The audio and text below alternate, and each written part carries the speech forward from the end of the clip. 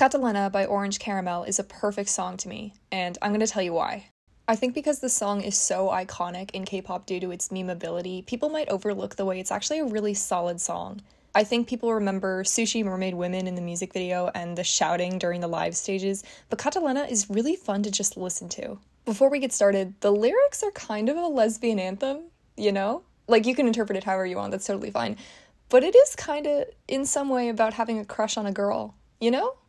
Anyway, nothing that I say in this video is backed up by music law or studies or any of that. It's just why I think it's a really cool song. From the beat to the lyrics to the really infectious chorus inspired by the Punjabi folk song Jutti Meri, Catallena is this attention-grabbing moment in K-pop that's still got its charm. One of the things that's most exciting about Catallena is this galloping percussion.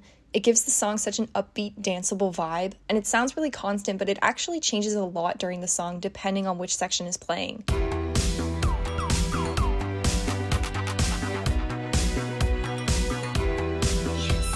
In the beginning, it's a very propulsive beat, and then you hear these fluttering balsa claps, and then the synthetic pulse, and the song establishes these staircases of sound in the beat that builds the entire song. The beat will play tug of war with the elaborate, almost Italian strings in the instrumental. The strings are a defining trait of Catallena, and I think it's almost comedic to have such an elegant sound in a song that is so campy and so energetic. All the while, this disco hum acts as the main through line. And it's the push and pull between these elements that makes Catallena really exciting. With so many moving parts in Catallena, I think trying to focus on one only brings out how many others are going on at once. Catallena rides these waves of sound from one musical act to the next and divvies them up against each other in really clever ways. Catallena does things that are comical with such sincerity and catchiness that they become highlights of the song.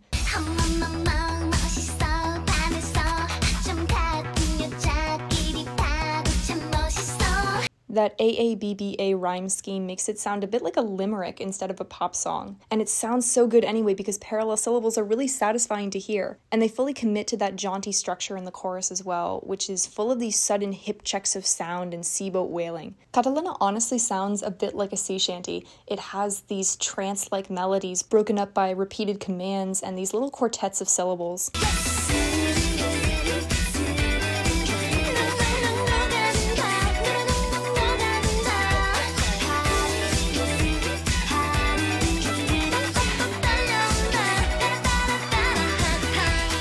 So you get these moments where the music itself reflects both the Punjabi folk inspiration and the song's overall theme about subliminal marketing. Tied in are these bizarre vocal echoes and whispers in the background that are just consistent enough to become a transition between lines. Catallena is a song where every musical element acts as a partner to each other, and each one is there to make another sound good. Speaking of which, I've always enjoyed the way Orange Caramel fit together as a subunit. Between the three of them, Catallena vocally rides that delightful edge of deliberately annoying that I actually love. It's whiny and indulgent and mosquito-like at points. It honestly sounds like they're playing anime characters, but the vocal control is so clear and consistent at every stage. Nana has this high baby doll voice that you absolutely buy, but Reina and Lizzie are just a bit deeper than she is, which makes you wonder if they're almost voice acting in this performance, and yet all three of them are so precise about their vocals. Catallena walks that line of amplified cuteness and just good fucking singing so well that the sound of high and saccharine becomes really pleasant to listen to. The squeaky singing style obviously existed before them, but they managed to use it both a bit ironically and objectively well. Catallena is deliberately ironic in many places, but it also understands that irony is meant to emphasize and dramatize a piece, not detract from it.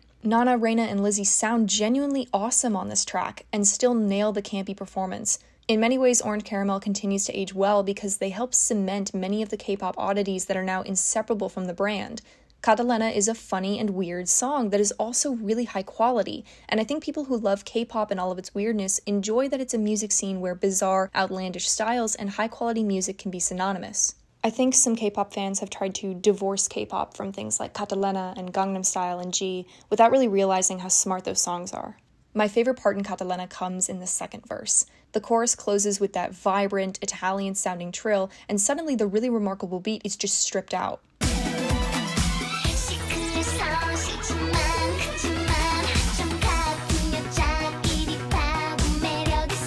We're left with just this pulse and this kind of rising humming sound, and then there's this simple clap clap and the beat reintroduces itself in full and it sounds so cool.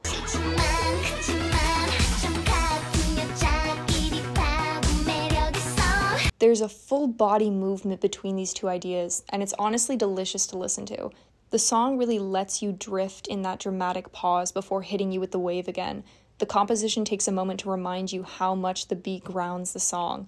I think it's clever for a song like Catallena that is so propulsive to have a weightless moment like that.